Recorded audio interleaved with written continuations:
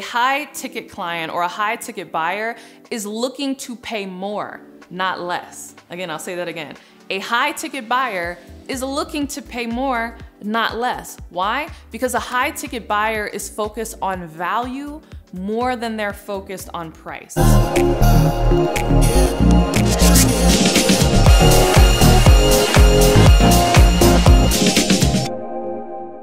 Hey, Courtney Sanders here. Welcome back to my channel. If you're new to me, I'm a full-time life and business coach as well as wife and mom. I wear all the hats and do all the things, and I'm super passionate about helping you take your success story and turn it into a 6 or even 7-figure personal brand.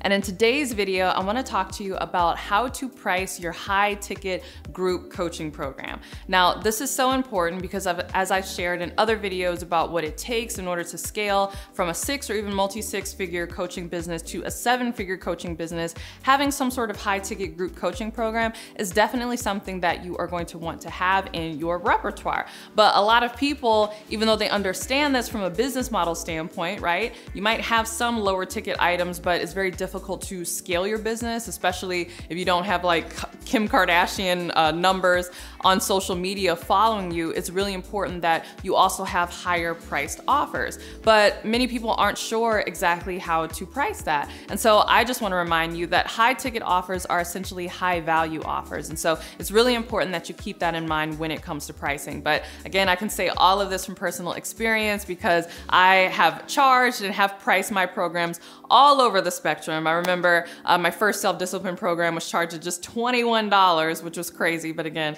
I was just beginning. And then, you know, I have programs that go all the way up to 50K. So I can speak to both ends of the spectrum, and especially if you are just thinking about your first high ticket group coaching program, this video is really gonna help you out. And so with that, let's get into it.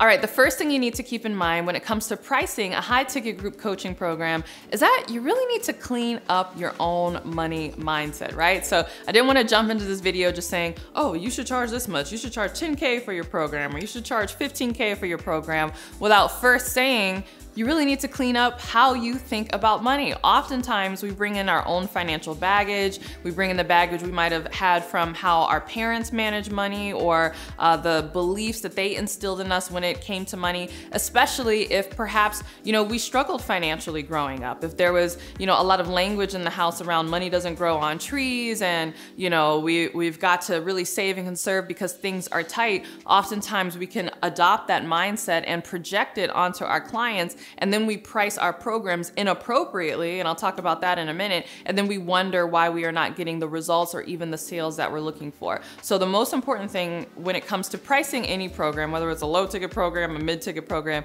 or a high ticket program, but especially when pricing a high ticket group coaching program, is that you really want to clean up your own money mindset, because the last thing you want to do is price it because you think, quote unquote, people can't afford this, or nobody's going to be able to pay for this, because what might be, you know, expensive to you, or what was expensive to you growing up, might not be the case for the clients that you're serving. And again, you actually do them a disservice if you charge less than that, and you'll actually hurt your sales, which I know sounds crazy, because oftentimes we think, oh, if I charge less, then people will be happy and more people will want to sign with me. But that is actually not the case. And that actually leads me to my second point, which is you need to understand the mindset of a high ticket client. So I know this is going to sound crazy for some people watching this video, but others of you watching this video will know I'm telling the truth, right? So go ahead and put a hand raise emoji in the comments if you know I'm telling the truth on this. But a high ticket client or a high ticket buyer is looking to pay more,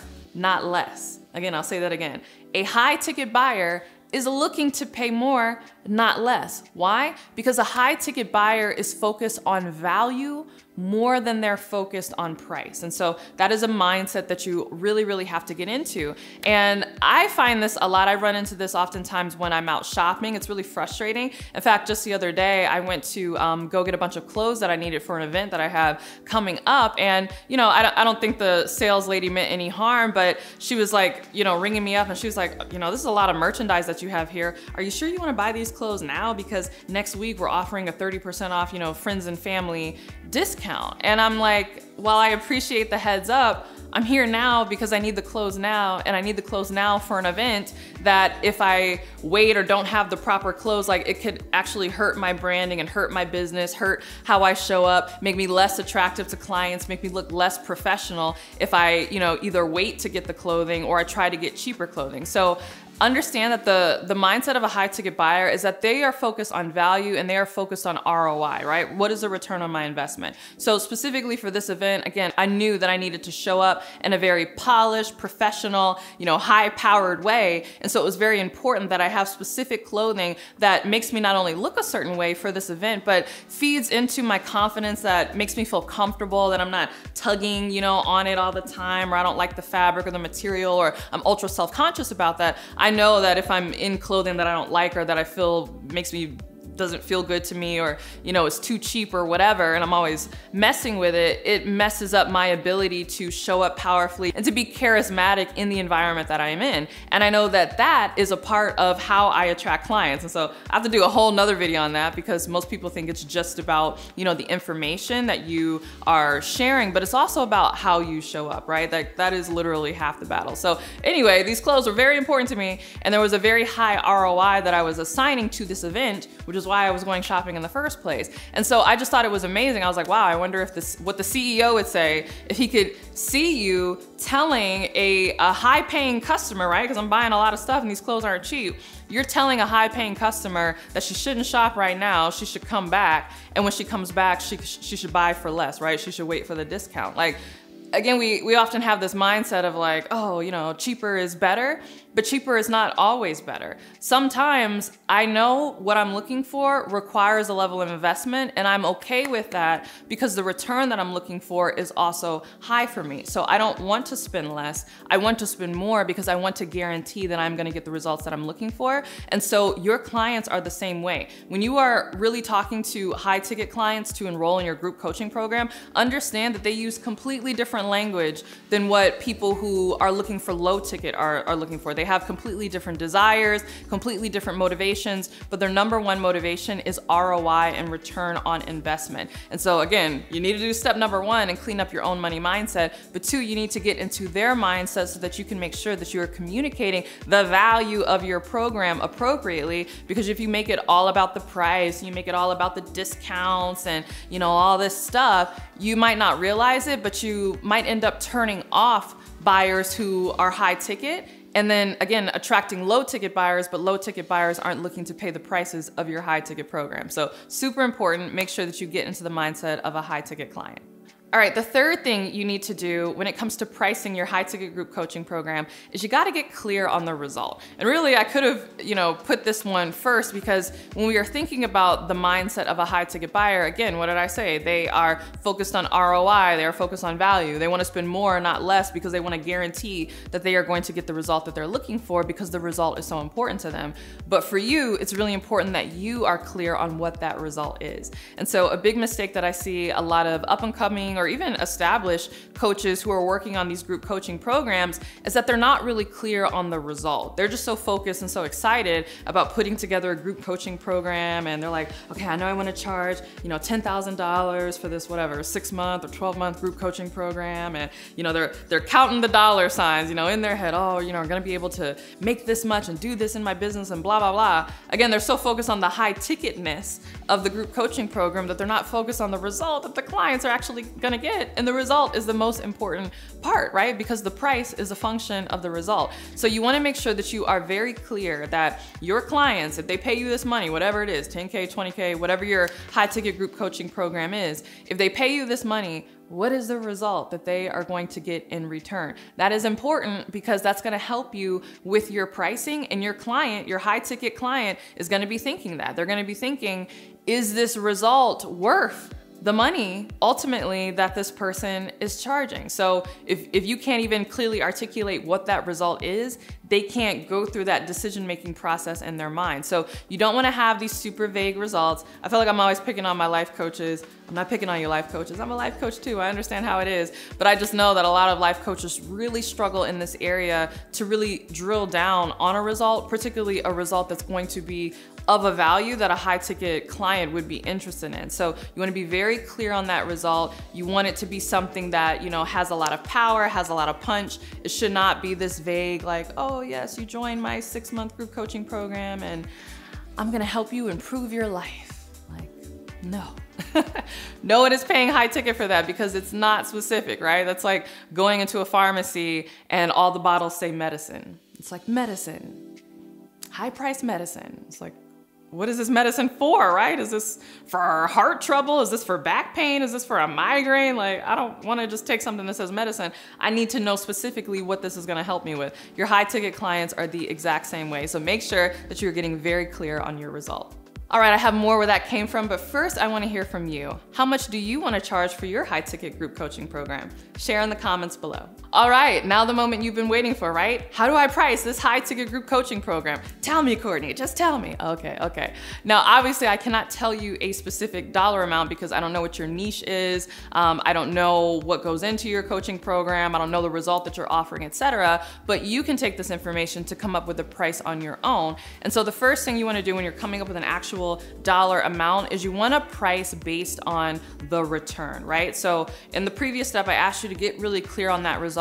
Whatever that result was, what is that worth to your client, right? I know for my highest level coaching programs that people hear me say, like, again, I've invested, 50, 60K in masterminds. I have programs that are 30K, 50K. They're like, Courtney, that's so much money. Like, who is paying that? Like, why would anybody pay that? Again, I'm very clear on my result. For those higher level programs that I offer, those are specifically for coaches who are already making 6 figures. Many of them are already making multi-6 figures, and they wanna make the leap and scale to 7 figures the way I have. And so I understand that moving from multi-6 figures to 7 figures requires not only a different mindset shift, it requires a different approach to building a team. It requires different level of content, different consistency of your content, different volume of content, different style of programs, like a whole different level of mastery that is often not talked about, commonly because so much of the focus in the coaching industry is just helping people get their first client. Not that there's anything wrong with that, or helping people get to their first 10K, right? But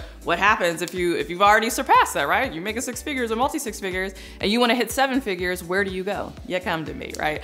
No, I have programs that help people at a variety of levels, but those higher level programs that I am charging 30, 50K for, it's for that, right? Or I do have some programs for beginners that are at that level, but it's for beginners who might be high profile in a different area and they don't have a lot of time, honestly, to be coached, and so they want it done for you. And so I also have some done for you type services that I charge a lot for my doctors, my lawyers, my attorneys, my people who maybe already have a 7-figure business in a different arena, and now they want to create a personal brand, but they don't have time to develop it themselves. So they want to come to me and they want my team to do the heavy lifting for them. So we do a lot of the brand design, the brand development, helping them come up with their content, editing the videos, like all of this stuff, right? That's why we charge those prices, because we're essentially giving them a brand in a box. So you want to be clear on what is the result that you're offering and what is the return of that result, right? So in my example of working with those 6-figure and multi-6 figure coaching clients who want to get to 7 figures, well, what's the return? A 7-figure business, right? What's the value of that? 7 figures, you would think, right? Or for my high level CEOs, lawyers, doctors, accountants, etc., who are in a traditional business and now they want to create a personal brand, but they don't have the time to build it themselves. Again, what's the value of that? Well, once their brand is up and running, they could be making 6 or multi-6 or even 7 figures. So again, that is the value and the return that I am providing. So I charge based on that return. And so a good metric, again, this is like not set in stone, but this is a good place to start, is I like to charge around 10% of whatever the ultimate result that someone can hope to get. And I think 10 to 20% of whatever your grand result is a good range. So if whatever you offer, let's say, is worth, $100,000, it's not crazy to charge $10,000 for that. Like, why would I not charge you $10,000 to help you make $100,000? Like, come on, right? But I know a lot of people say, well, what if I'm not a business coach, or I'm not doing something that helps people make money? that's totally fine, but there's still a dollar value associated with whatever it is that you help people do. Maybe you are a fertility coach that helps couples conceive naturally, you know, without medication. What's the price of a child, right? The value of a child, it's, you know, priceless, right? But you can also think about the amount of money that people spend on treatments and different things. Well, you know, what's 10% of that? That would be for you. Same thing in dating and relationships. Again, what's the value of your dream spouse, you know, that you're gonna be with for the rest of your life? You can't put a dollar amount on it, but you can look at all the money that people spend trying to achieve that result. So again, a good rule of thumb that I like to use is to charge about 10% of whatever the total value is of the grand result that you offer. All right, and the fifth thing that you want to keep in mind, and this is kind of a bonus tip, but you also want to charge based on your results, right? So as you get more results, you can start to charge more, even more than that 10% baseline that I gave you in the previous tip, because you are reducing the risk because now you have client case studies. And I talk about this in a previous video, specifically how to raise your prices without, you know, scaring your clients away. I talk about that, but the more results you get, the more testimonials you get, the more client case studies that you get, the more results that you get for yourself, you know, as you invest in yourself and get to another level in your business, the more you can charge, right? I was not charging what I charge now when I was just making 100K in my business. But now that I'm making 7 figures, that alone I can charge more because there's new information that I've learned and there's a new result that I've achieved for myself, if not for anybody else. But also I have lots of testimonials from my clients, lots of results everywhere that my clients have gotten. And so as I continue to get those results for people, again, it lowers the risk for the new people who are coming into me,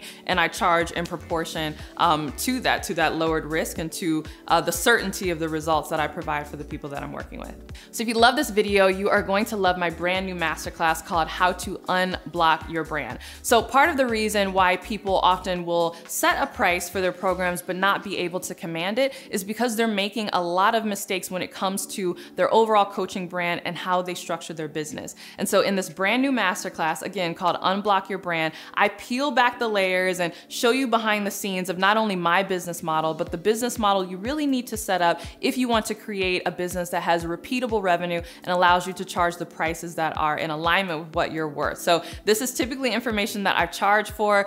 I've only talked about this to my clients. So if you're interested in this, while it's still free, go ahead and click the link below to sign up for that Unblock Your Brand Masterclass. All right, if you love this video, go ahead and give it a thumbs up and don't forget to subscribe. And if you can't wait until my next video, come on over to Instagram. It's CourtneyLSanders, where you can follow my behind the scenes, as well as get even more tips just like this. And if you can't wait till my next video or my next Instagram post, make sure that you are subscribed to my podcast. It's The Courtney Sanders Show on both Spotify and iTunes, where I share not only the behind the scenes of my thinking and my business, but also more business tips, more life, personal development tips, my faith journey, my family. I'm always just spouting off on my podcast, so I know you will enjoy that as well. And with that, I'll see you in the next video. Bye.